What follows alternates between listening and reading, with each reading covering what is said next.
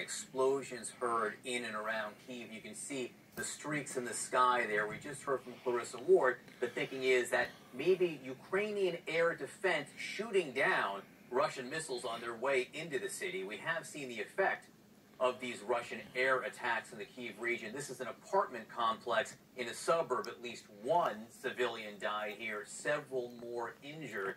You can see how the civilians are suffering. And then we have a haunting image that we're seeing for the first time this morning. This picture was taken last week, a pregnant mother being pulled from the hospital in Mariupol when it was hit by the Russians. We have word this morning that she and her baby have died. So you can see the toll that this is taking on the Ukrainian people. I want to bring in CNN military analyst, retired Army General James Spider. Mark Spider, nice to see you this morning. The reason I wanted to give people an update on all that is you say what we are seeing is an increase in the tempo and terror by the Russians. What do you mean? Well, clearly what the Russians have not been able to do over the course of almost 2 weeks now of military invasion is achieve a sense of pace and momentum in their operations. They're stalled around Kyiv. They have not been able to take any major city, Kyiv, Kharkiv, or Odessa yet.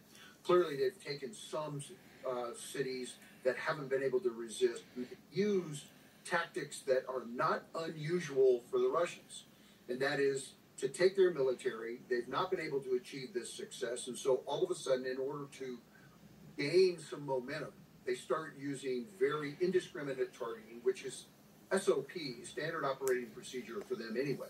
So we're going to see an increase of the use of weapon systems to really go after the morale of the Ukrainian citizens. The military is holding incredibly strong, but they want to make sure that the platform upon which this military stands is support of their citizens, support of the nation, the sovereignty of Ukraine. That is what the Russians are trying to attack right now, and hope that they can chip away at that. Civilians suffering by design. Spider, you think that the next Russian target could be Odessa here on the Black Sea coast? I can give people a sense here of how the Russians have been making progress coming up from Crimea, trying to move either directly to Odessa here or along the coast. Why? Why Odessa next? Well, it's very obvious that the operation has gained very little success. Obviously, there's been some destruction, obviously, and some rubble that we see in Kyiv and the major cities, and 2.5 million immigrants now have pushed their way into Western Europe. So the whole thing is incredibly tragic. But the Russians have not been able to do anything militarily. Would imagine, unconfirmed, that some senior leaders are probably being pushed aside because they lied to Putin about their readiness, and their intelligence was bad about the Ukrainian ability to resist. And so what you need to do now, as a military leader, I would say, look, let's continue to position ourselves in and around Kyiv. Let's maintain our artillery fire, our rocket fire in at Kyiv. Don't push any forces in there because we haven't been doing it very well. But what we need to be able to do is focus. If we need additional forces, don't put good money after bad. Let's put some forces down in the south where we've achieved some success. We, Russian forces, have achieved some success, and go after Odessa. If you can get Odessa, you've now completely isolated Ukraine from the Black Sea. And the Russian Navy is sitting down there, and they're in a position to put Marines ashore, and they're in positions to continue to provide that type of naval gunfire. So I would say divert resources down toward Odessa. That's a target they've indicated they need to get. It's interesting because we have seen sort of intensified strikes from the air around Kyiv. How many ground troops would it require for the Russians to take Kyiv, Spider? Certainly more than what they've put on the ground so far. Kyiv is a city of about 2.5 million, let's say 3 million folks.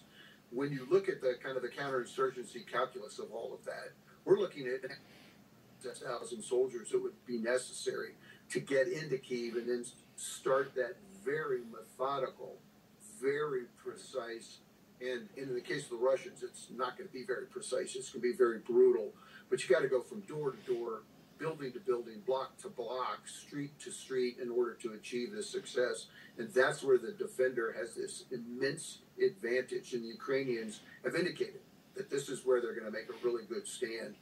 in addition to what they're already putting up. It's quite phenomenal what the Ukrainians have been able to do. And that interview that Brianna just had with that soldier, now a civilian, had served in the U.S. military in Afghanistan, quite phenomenal. Quite phenomenal. It shows the level of resistance and will. Yeah, what struck me about that interview was the smile on his face, the obvious pride he's taking in the work that he's doing and the sacrifice that he's making. Retired Army General James Spider Marks, great to see you this morning. Thank you so much. Thank you, John.